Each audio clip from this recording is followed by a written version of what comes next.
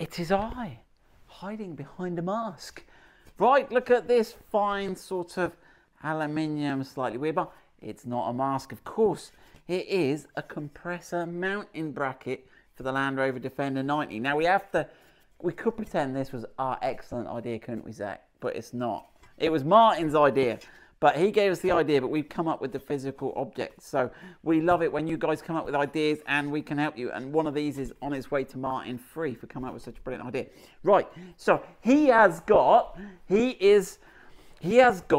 a mild hybrid electric vehicle. So he has got a Land Rover Defender 110 mild hybrid. Now in the mild hybrid and the 110, you have to do some imagining here because this is not mild hybrid. Sorry, he has got a plug-in hybrid. Nothing mild about Martin at all. He has got the full PH. This is mild hybrid. He has got the plug-in hybrid electric vehicle, which has got a hump on the floor here, and it's got a big suitcase here where. And he was like, I want a compressor, I want to go off-roading. Just because I'm environmental and care about the planet, that shouldn't exclude me from going adventuring. And he does do some stuff. He's got a cool camping trailer. He's got a really nice setup. And he said, I want to mount a compressor, but you've got the control pack for the plug-in hybrid electric vehicle is there. He's got them before he's going, so I can't. Because if you look in there, Zach, you can see, hopefully, this sort of blank area here is where you put the Land Rover compressor, and it's brilliant. And we've done the fitting video. I'll put the link there. We've done the fitting video for that, and we fitted one in our Land Rover Defender 110. But poor Martin's feelings left out, and he scratched his head, and he rung me, and I said, I haven't got any ideas. And then he had a eureka moment where he came up with the idea, and he said, Simon, he said, have a look in the back of your rear door. And he said, look, there's loads of room in here. This bracket's all sort of hollow. He's going, do you reckon you could buy an ARB compressor and see if there's room there? So we go on then. For you, Martin. Nearly got my hand stuck then. So we did buy an ARB compressor. We like ARB stuff. It's good stuff because you Australians, you know how to off-road. So, and ARB is an Australian brand, and this is what you get. So the challenge is, can we fit one of these to the back door? We rose to the challenge, didn't we, Zach? Right, so what do you get with this monster ARB compressor?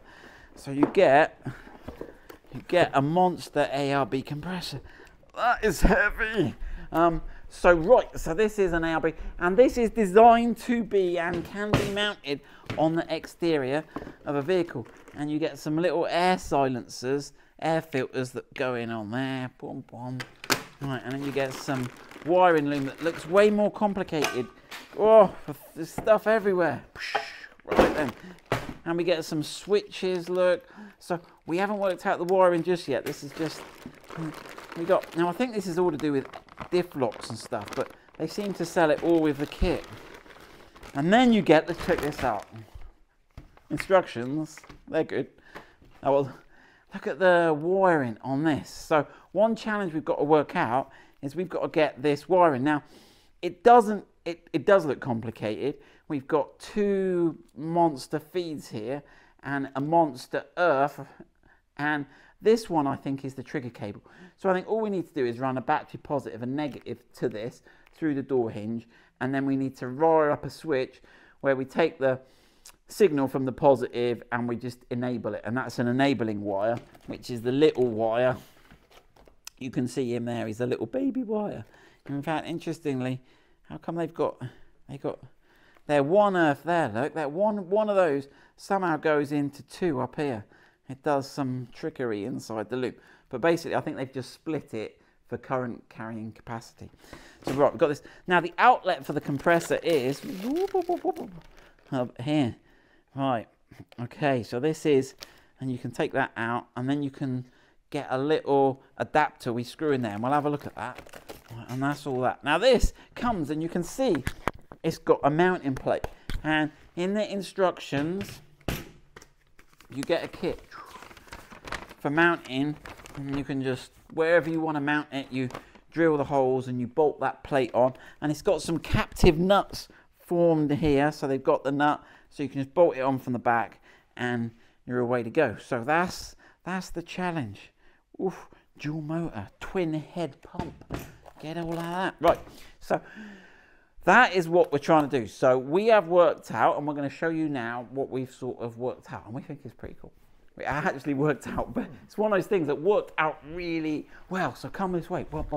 So Zach and I are gonna, this is the first time we've had this wheel off our new 90. So, right, why are we putting it on our 90? We've talked about Martin and his eco plug-in hybrid electric vehicle, and all credit to him for that. But what about us with our 90? In the 90, space is a premium. Rear boot space is, wow, we'll say ample, shall we? It's a little restrictive. So if we can mount the compressor, now there are other reasons why mounting a compressor externally is good. So it will be protected, no one's going to steal it, and you'll see why. It'll be impossible to steal unless you get access into the car, because the bolts that release the spare wheel mounting bracket that it sits inside of are inside the car. So you can't steal it. It's quieter, so if you've got someone sitting in the car but you want to be pumping up your tyres in the rain and you don't want your co-driver to get wet, then it's not going to be noisy in the car. And also cooling. Those compressors get hot. There's fins all over it. You saw the notice earlier. Caution, may be hot. So mounting it outside here, it's out the weather. It's up high, and we're also conveniently close to the rear fuse box, and we can get a good hefty power supply out of that. And I think we'll get away. I think there's plenty of room here. We're going to get away. What we'll need to do is mount a switch in here. We'll get a nice little switch, and we'll mount a little switch here, and then you can turn it on here so that people can't just use it unless you've actively turned it on. Be good to link that to the ignition or something. Maybe not, actually. No, we don't want to do more battery drain. So we'll get that sorted. We are ready to get the spare wheel off. So we've got to take this panel here off, take this off. Don't forget, oh, look at this, Zach. They've done a cost down. There used to be a little rubber tray in the bottom of here. Tray no more. Just a little cheap grommet now. But yeah, don't forget you've got to do that one. Take that off, and then you've got some bolts to undo. And obviously I wanted to emphasize the bolts you undo from inside the car here, which means that no one can steal your compressor from outside. Right, Zach and I are going to get busy, and we'll join you when we're stripped down. Right, so we've got that all off, we'll show you, but the plan is going to be for that air compressor to sit on the back door and design the bracket such that this sits over it. But what we want is we want it to sit centrally so that air outlet adapter comes out the middle of this hole. But you can see it all fits easily inside that massive cavity there that is all wasted space. So that's where we're heading. Now, I think we're going to have to mount this onto the bracket first, aren't we, Zach? Yeah. That's the plan. So we're going to mount it on the bracket.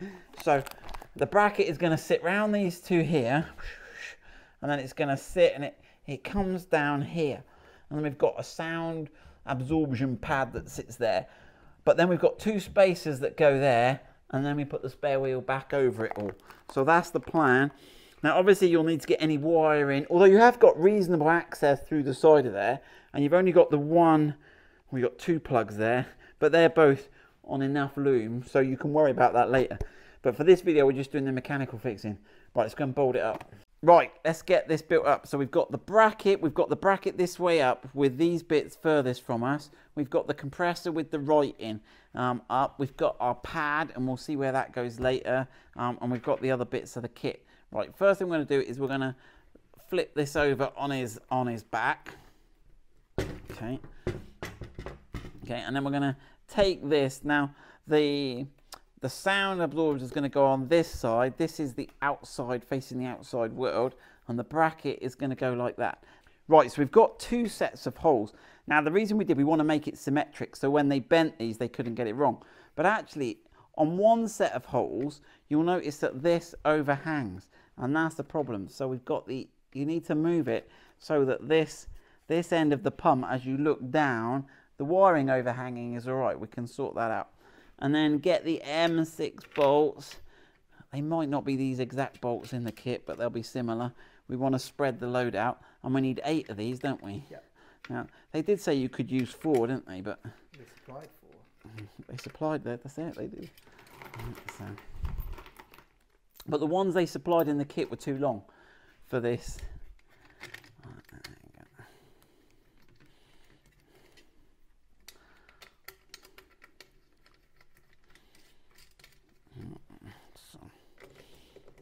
Right, I'll tighten these up. Right, when that's all bolted up and you're flush on that side, now you can stick on this pad. Now be careful, because this pad can go this way, but you'll see the holes don't line up, and if they do, it's overhanging the edge. So it's supposed to follow the perimeter exactly. Yeah, and you want to remove the yellow side first, okay? So this is double-sided tape. When we put it on the door, that's going to rest against the door. Right. Are we all ready, Zach? You happy with that? So we can go back to the car now and show hanging it on. Now we need to bring our 2 spacer washers with us. Let's head back to the car. Right, I think we're ready. We've got a 2-man job. So we've got Kate on the camera. Right, come on then, Zach. So I think the first job is to put the 2 spacer washers over the... Then I think I've got to hold this. So I'm holding it in line with these top 2. Now, one thing I didn't point out here was Land Rover have kindly provided us with some grommets for feeding the wires through. Look, we can take those out and get your wires through to the inside. So that is handy for your wiring. It's like it's made for the job, isn't it? Right then, here we go. So I've got room to get my hand in here, haven't I, Zach? So if I hold that roughly in position for you, oh, this might be a tricky one.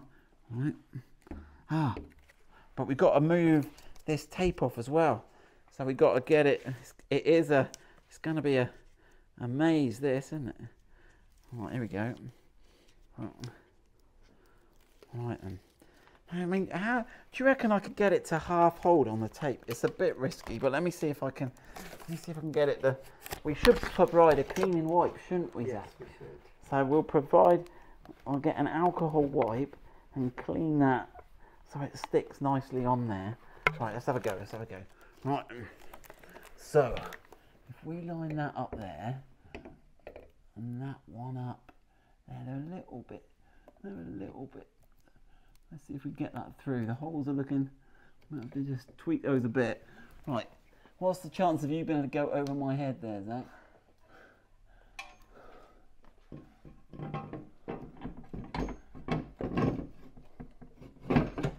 Right, that's that. I've got that. Right. Yeah, don't do it up too tight. Let's get them all in.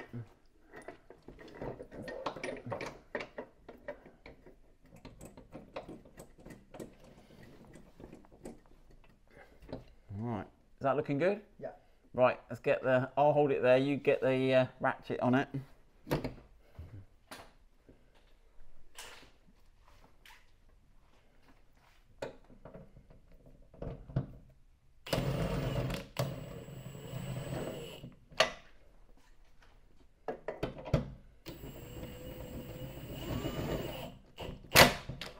Okay, so I get all the bolts in now, and then we'll come back and have a look. Now, one thing we may have forgotten to do, but I think we're all right, is we have to remove this plastic sheet off the compressor here. If you were cleverer than me, you'd have done that before you stuck it on the back door. I'm always trying to do things quickly. And then, inside there, you can see there's a black plastic bit there. I need to pull that out. Would have been easy to do it before we put it on. Right, let me just get a screwdriver and pop that out. Right, the bung is out. Right, and then we need the next bit of the puzzle, which is this. And again, you really probably should have done this in a better order than me. So what we're after is the quick release bit. Now this goes in the central thing there. So there you go, you can screw that in there. Again, do this before, and you could put some PTFE tape around that to stop it leaking air. We got so excited getting it on the car. Right, and with that tight, that gives you a quick release. So the genius thing is, you see, it can fit there, and what that allows you to do is to, when you want your air compressor, you put your switch on the inside of the door. There it goes. There you go, that's my compressor impression. And then you can just grab your air line, and that will do that. Now, we'll try this with the wheel on in a second, but you've got enough room to get your fingers in there and push on the outer You've just got to push that sleeve back to release your air hose. So right, you've got your wiring to do, and we'll leave you to do that for the minute. Now we've got to get the rest of the bolts in, and we will then get the spare wheel on, and we'll just have a look how it looks finally. We'll get Ben to take some pictures there so we can put it on the website and people see how it sits. Right, so there it is. A couple of things I wanted to mention. The grommets for getting your wires through are actually in behind this bit here, and there's room to get through in there. You probably can't see, but it's where my finger is here. I can touch the grommet. So route in there with this. There's nothing gets in the way. You've got your cable routing through. You're all good. Let's just have a look inside the door for those of you that haven't seen inside the door. So we've got it. This is the nuts that we're going to put on. We haven't finished putting those on, and that's why you can't steal it, because you've got to undo these nuts to take that off. These are the lower mounting points. The grommets come through. You're going to have to, actually one thing I haven't checked is where they come through on the inside, but you should be able to route the cables through to that. That's the inside done. Again, then you're going to have to rig up a switch somewhere up here, I suggest, where you can come up, and it's just this small plastic panel. You can put a discrete switch here or here, and you can have a compressor on, off. Right, we're going to put the spare wheel on, and then we'll show you it all, sort of how it looks. And one thing I wanted to point out also was where we've got this sandwiched between the door, the spare wheel does just stand off. That plate is made from aluminium, so it won't rust. It's not painted. Where it is, you can hardly see it. So we didn't think there was any value in painting it. We've left it as aluminium, already lightweight, 3mm plate, Zach? Yeah, so it's a sturdy 3mm aluminium plate. That is sipping going nowhere. Right, let's get the wheel on. Right, one point to note is if you fit your wheel centre, it will be hard possibly to get it out. You may be better off leaving your wheel centre out, or maybe we'll have to look at some sort of more extractable plug. But let's have a look. Can we connect the air without taking the wheel off? So let's have a look in there. There she goes. All right, there you go. So that is the air just push connected in. Now, can we take it out? It's going to be. Let's have a go. We may have to. I could do it with the steel wheels. All right. So you may have to resort to a screwdriver to push on the outer edge to extract it. But you can find an old twig lying around and just poke that in. So there we go. That is our compressor bracket. That's going to come as a kit with the vibration pad and the bolts, I think. And we'll sell it also. We'll put the compressor on the website and put it together as a kit. But if you want to buy the compressor locally, if you're in Australia, we'll put just the kit of the bracket and the fixings together. So there you go. ARB twin motor compressor fitted on the back of the Defender 90. Good luck.